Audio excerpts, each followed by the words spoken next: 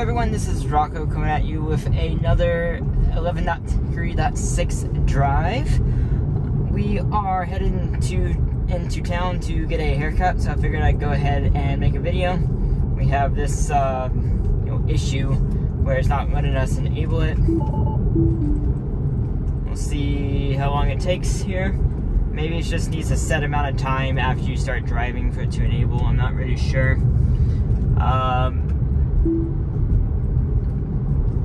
If I can time it just right, there we go. It lets me enable it. Yeah, I actually wanted to thank everyone who continues to watch the videos, even though this has gone widely released. I really appreciate you. You guys are the reason I keep on making these videos. I really appreciate the support.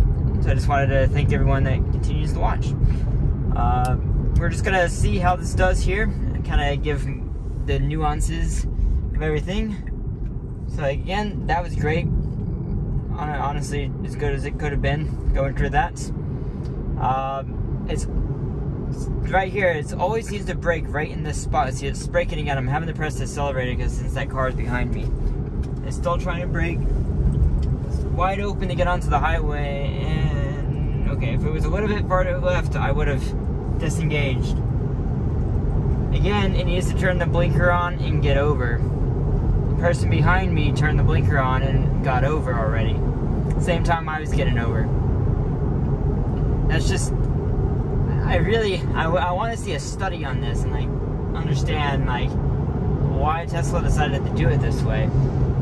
In an ideal world, yes, the zipper merge is better, but yep, I'll explain that in a sec. In an ideal world, the zipper merge is better, but we don't live in an ideal world. We have to deal with people that don't want to let you in. We have to deal with like adjusting conditions. It could be stuff blocking your way. The lane might run out of space, etc., etc. The car's going to need to account for that. I hope that is what they work on for the next major release version of it. That's really what I want to see. So this, I just changed my wheels back to the Pilot Sport for all seasons. So actually, I wonder if I can.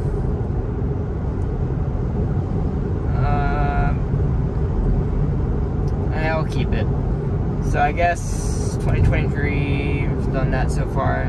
As you can see, I don't drive too much. Me in April. But yeah, working from home, I don't drive all that much. Most of my videos are as much as I drive, to be honest. Occasionally I go out without recording a video, but you know, or if I go on a trip somewhere. But yeah, that's why that was up there. Changed up my tires.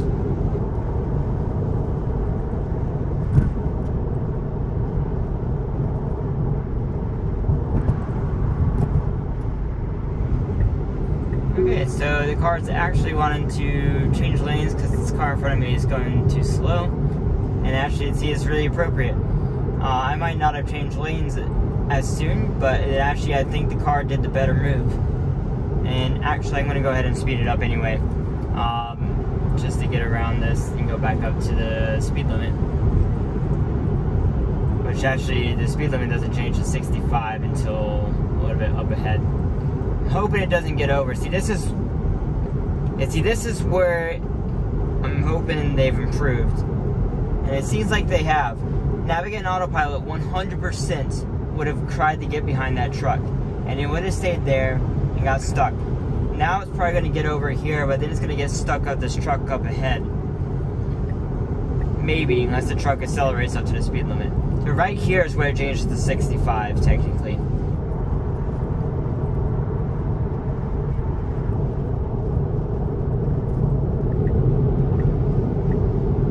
Okay, again, it seems to be slowing down too much before it gets off the highway. I wish it would just start slowing down like half second before it gets off, instead of like, several seconds before it gets off.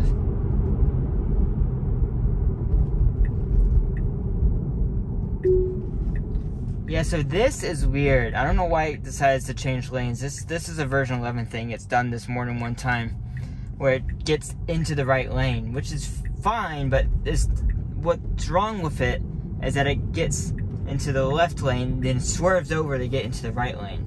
I don't like that.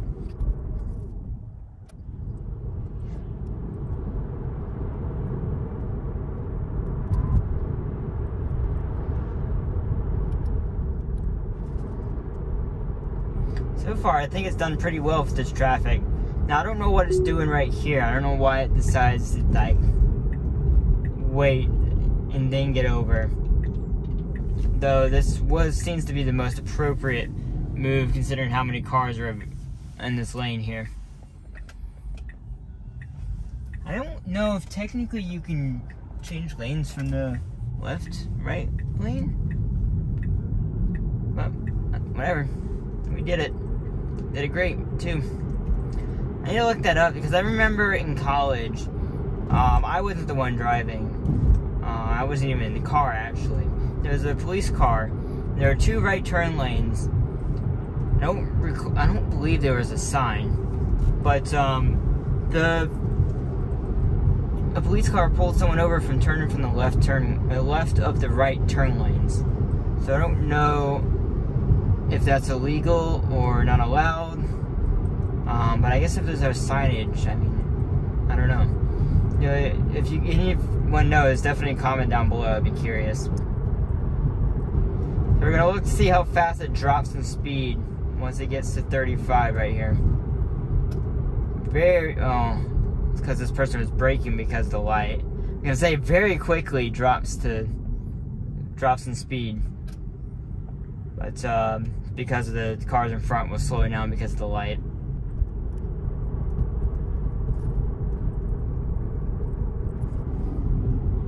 Appropriate for that van cutting in front.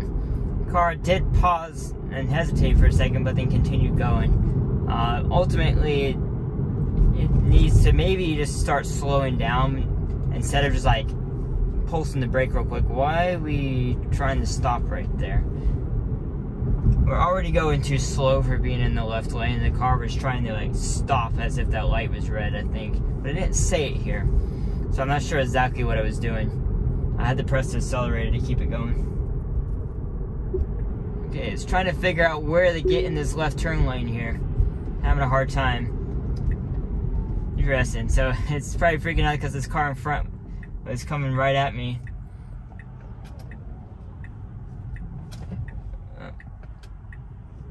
Okay, I'm having to press the accelerator because there's a person behind me. But it still made it nonetheless. And I do believe that was 0 disengagements, unless we get one just right around this curve here. We'll see. We are going to do again back-to-back on this drive, just to see how it does. This is okay, well, it ran off the road just a tiny bit right there. But nothing major critical. It's not like it had a curb. I was trying to stop because of that sign right there. But anyways, I think that did pretty well. We're gonna turn around and I will see you once I'm back out. Okay, everyone, we are back going home on the second half of this route. We're gonna see if we can get back-to-back 0 disengagement drives here. And it's gonna let us enable it pretty quickly. So really the hardest part of this entire end of this route is this turn right here. It's a unprotected right, if that even counts. Okay, so that's good. Stay a little bit further away from the curb. And then the left turn, which I think version 11 fixed, that's further up the road. Basically, it's not really that hard of a route going back. So there really is a good chance everything does good. Especially there is absolutely no traffic from the left. Unless the car just decides to screw up. Oh yeah, so I think it's right where that fire truck is turning. See, make sure it doesn't do it. No, see how it flipped that right there? I'm holding it's still trying to do it, but maybe it's not gonna like actually do it. I haven't been this route home since 10.25.2. Yeah, so that fixed that problem. At least on this drive. I did it twice on the previous version, so it is definitely a consistent bug. But what I'm trying to explain, if you haven't seen my old video, the route would just decide, even though the route was like this on the screen, it would just decide, oh, we're gonna zip through the parking lot for no apparent reason. It just decided because it had this little jog in the road, like, we gotta turn right into the parking lot. thinking that was the way to continue on the route. It was the most bizarre thing. And it's like, just a good reminder to always have your hand on the wheel, because like, it was just gonna immediately turn the wheel, like a 90-degree turn into the parking lot. So yeah, that can always happen at any time. Even that can definitely happen even on version 11.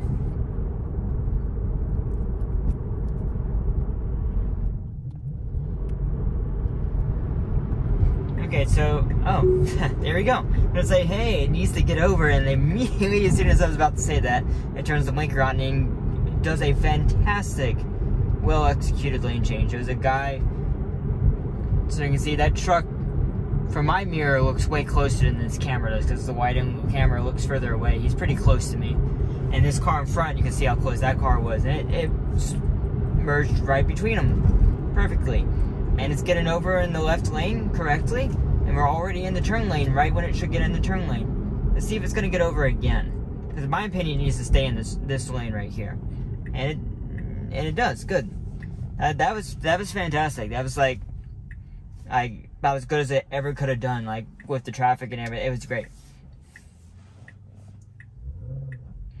I should also note that I haven't had any interventions. I'm gonna really try not to intervene. The only place, the biggest place it could mess up again is on get right before we get on the highway up here. I'll explain.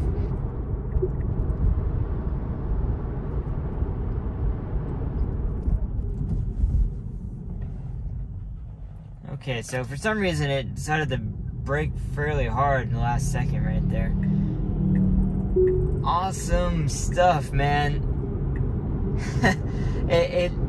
It's driving just aggressive enough to be really good. Like, I might have just like been really lazy and just stayed in the right lane and stayed behind that car and not got over, and just you know, if the car's driving itself, I don't care as much. But this is doing so well. You're not supposed to change lanes underneath in the middle of an intersection. That can be improved. You should wait until you're through the intersection, then change lanes. I think the reasoning for that is, let's see if it messes up with this truck here. I don't think so. Yeah, we're good. The reasoning for that is that a car could be coming out from the right lane, taking a right turn, and you know, they might not see you changing lanes, and that could be an issue. Okay, I see he's gonna accelerate pretty good getting on the highway. Okay. Again, no blinker, and you know, merges over. Oh, it's gonna change lanes. I didn't want it to change lanes here, because this car is probably gonna speed back up and then try and pass me then. I'm trying to get 0 interventions. I'm really gonna try. Now obviously to do that, I have to get a speed limit, and the speed limit on this section road is 65, and it drops to a 55 up here. And as you can see, like I said, this car is now trying to pass me, and then there's gonna be traffic behind me soon. My car needs to get over, especially there's a sign up here that's telling it to get over. If I don't get over soon,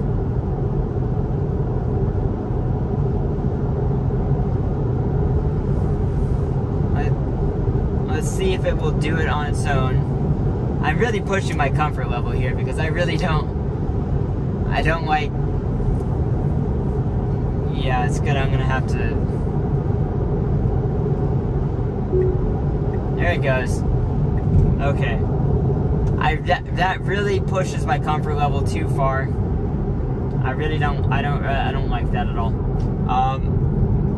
And fortunately, because it's a construction zone, I can go to speed limit and not feel like I'm going too slow here.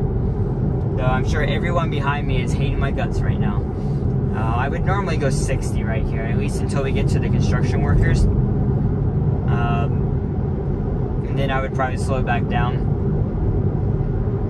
But, you know, the car's driving, right? I don't have to worry about it. So that's something that's interesting to think about, like when we're actually in true robo taxis, and like, you know, you should feel semi-self-conscious, like, are you being a dick to someone on the road? Are you being a terrible driver? Hey, why you, oh, it's beeping because of the lights right here. Like, are you being a terrible driver? You should, like, correct yourself. But the car doesn't have feelings, right? I mean, I don't think it does. Maybe with AGI, maybe it'll have feelings. I don't know.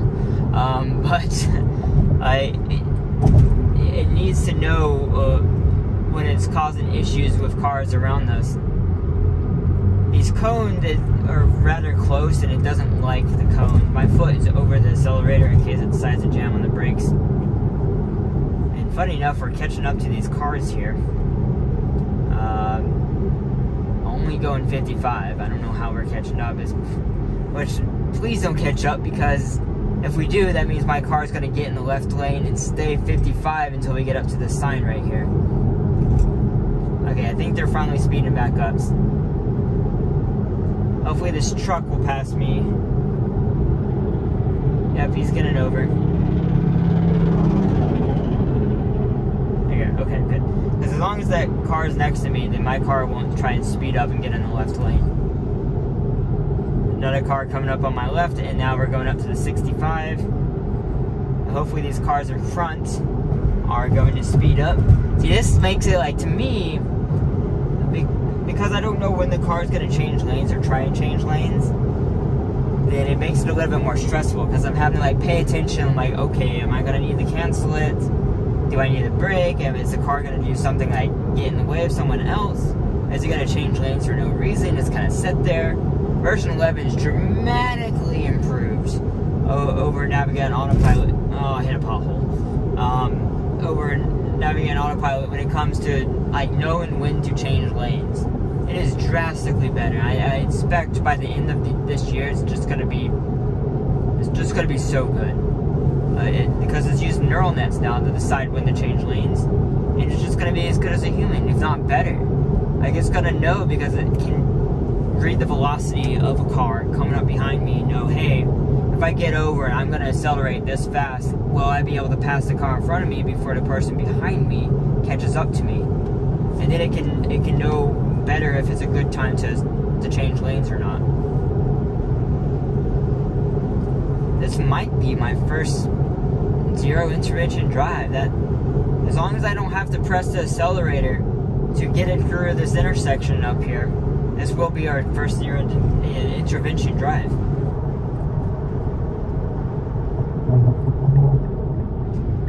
Moment of truth, everyone. And there's a car behind me. Are they going to turn left or are they going to turn right? I'm backwards in my mirror. I don't know what direction that is. They're turning right. Awesome. And there's a car on my left. Nope, it should not go unless it's gonna just go for it. Okay, good. It stopped. And now we can go after this car. Hey, it's a Model Y.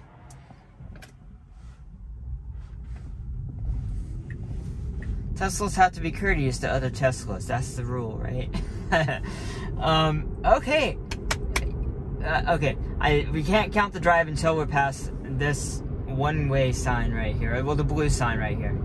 Okay, that calls it. First drive with zero interventions. I really think that is my first drive ever with zero interventions. I really can't think of any other time, because I've always had to adjust the speed. I've always had to, like, tap on the accelerator to get it to go. I've always had to do some weird thing like that. This is the first zero intervention drive I've ever gotten. That's fantastic. So yeah, everyone, that makes me really happy. If you have questions for me, put them down below in the comments, and I will see you in the next video. Appreciate you watching, as always. Bye, everyone.